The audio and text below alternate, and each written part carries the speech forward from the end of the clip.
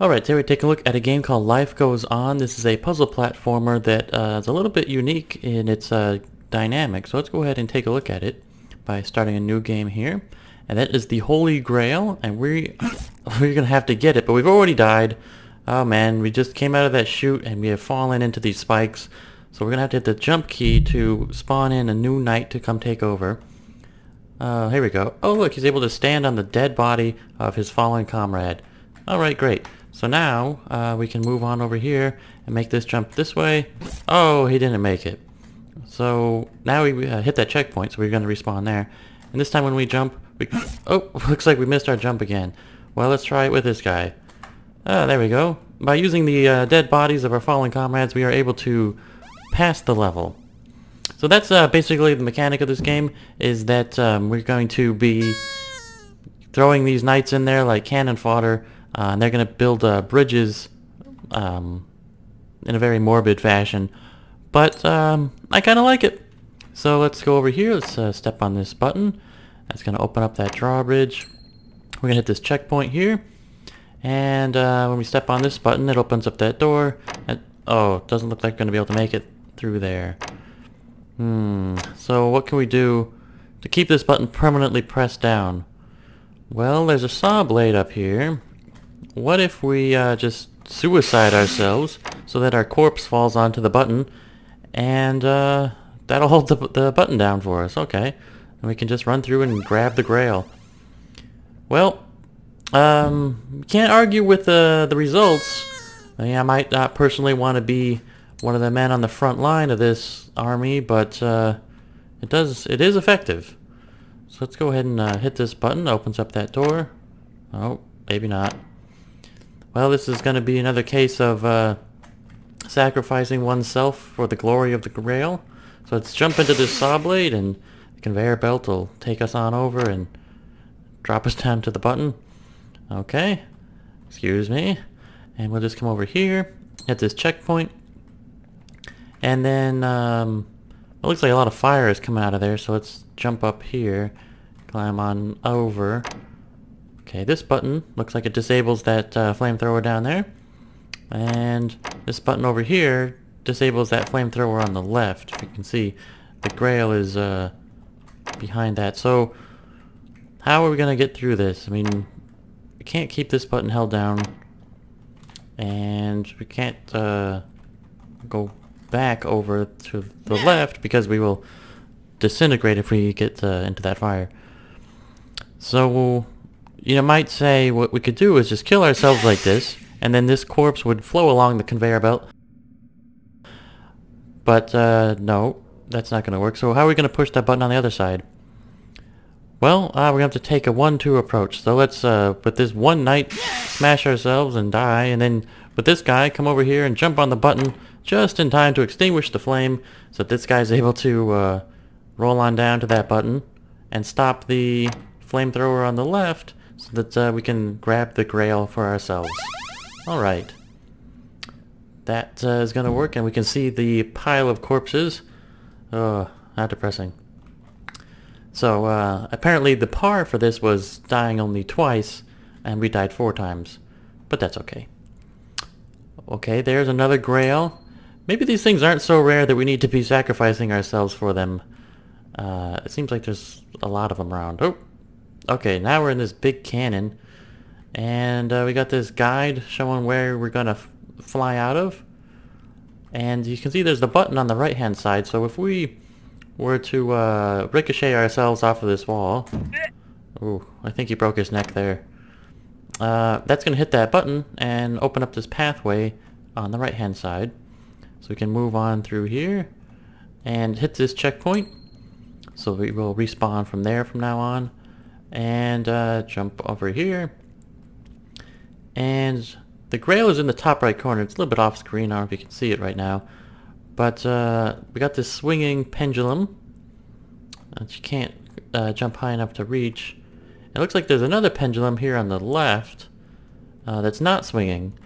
So if we were to use one of our brave soldiers to, get this pendulum moving, maybe with his spine or something. Oh, there we go. So now that that's swinging back and forth, okay, we can use that to our advantage. So let's hop on here, ride it across to this other side, hit this checkpoint. We can jump onto this pendulum. Oh, missed it. Alright, so let's go back and climb on up the other side. Alright, we got this checkpoint hit now. And then we're going to get on here, get over to here, hit this checkpoint, and then we gotta hop on here, so let's do that. Oh, this isn't going up nearly high enough. It's gonna need some more momentum on it. So let's load ourselves into this cannon and bravely shoot ourselves into the pendulum so that that starts rocking much higher. I didn't even see where our corpse landed after that impact, but that's okay. We got a new night. We're ready to go. Okay, here we go. All the way across. And climb up. Grab that grail. Excellent. So we are doing very well. How many knights died that time? Okay, 3. Which is the par time. Or par amount of soldiers you would need to expend if you wanted to get a shiny piece of jewelry to drink out of. Okay, so what are we going to try to do here? Let's hop on this. There's this spike platform. Let's... Oh. Okay. And then let's hit this button and get that spike platform moving to the other side. Looks like every time I hit the button it moves a little bit. So let's get over. I hit the button to move over, but ended up falling onto the spikes myself. So let's try this again with a couple of guys down there. Yeah, that's nice and easy. And we can use this platform on this side to jump over here. Alright. I don't know what that is in the bottom right corner, a little fuzzy thing. Maybe he's the one that hides all the grails. But let's climb on up to the top here. And hit this checkpoint. Oh, look at this contraption. So, looks like a spiky conveyor belt. And if we hit this button, it turns on this flamethrower that's going to pan back and forth. If we hit the button again, it's going to turn off that flamethrower and turn on the one on the right. So you might say something like, well, you probably just drop your knight on in here and then get the next knight going. Oh, but he's already disintegrated in that fire. So we're not able to use him to jump on. But when we hit the switch, the conveyor belt stops. So what if we wait for that fire to go away and then just drop in here at the edge and then spawn a new knight and then have him come over and then quickly before the fire starts up we jump, we get on him and make it across. Alright. That's gonna work great for us. So, got an A+ on that level. Looks like death's 4 out of 4. Okay. Now, how are we going to complete this one?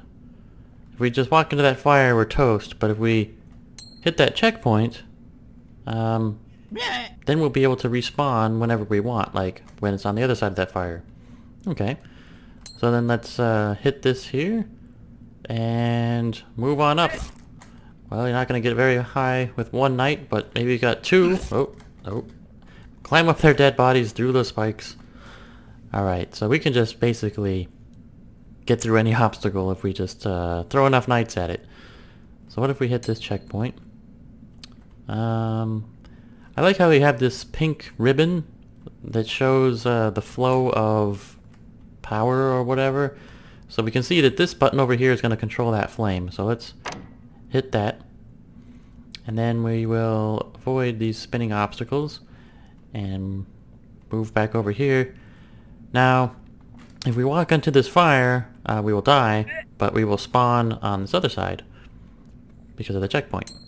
So let's hit that, hop into this cannon, and looks like there's a button up here. And so let's bounce our knight off of this. I do believe I heard his neck break there. And then we got this thing going on the right hand side. It's a moving checkpoint. So if we are able to hit the checkpoint, then I think we should be able to respawn. Okay, we got the checkpoint lit, and if we respawn now, we should be able to grab our grail. Okay, I don't know why we need so many grails. We must be having a dinner party later, and we'll have a lot of fancy glasses for the event. Something like that. So, 6 out of 6 stats, not bad. And we will move on to this next level. This is actually the final level of the demo, and it's actually my favorite level. I recommend you guys go play this for yourselves. I don't want to spoil the last level, but I will, because some people won't go play it no matter what I say. This is free for you to play. It's available on Windows, Mac, Linux. It's made in Unity, so it's available on all those platforms. I really love Unity as a developer myself. But you can even use the web player for Unity. So all you gotta do is go to the link in the description of this video, and you can play this game without even having to install anything or download anything. It'll just start playing right away in your browser. So without further ado, here is the final level. Let's try this out. Let's grab the grail. Oh, we got crushed. So let's go ahead and grab the grail with our next knight. Oh, jeez. Okay, so let's just move over here and jump to this side. Oh no, the whole grail got crushed that time. Well, let's get on up with this this thing over here. You can see all the credits, all the people who worked on the game. Let's just spawn right there and see what we have over here. Oh, whoa, keep moving, run! Oh no. We have become a ghost. Well, there you go. That is the demo of Life Goes On. Oh, jeez. Okay. Ow. That's a demo of Life Goes On. You can see here at the end you can fill out this information so that they will be able to contact you when the full version is available. I recommend you try playing the demo. You saw me beat it, but that's only one way to beat it. There are other ways to solve the puzzles if you're creative. Hope you enjoyed this, and I'll see you guys next time. I hope you enjoyed the video you just watched, and you should know that I have many more just like it here on my channel. I highlight games that follow the 5 I's: indie, innovative, intelligent, inexpensive, and insanely fun. Subscribe now to have a source for finding great games.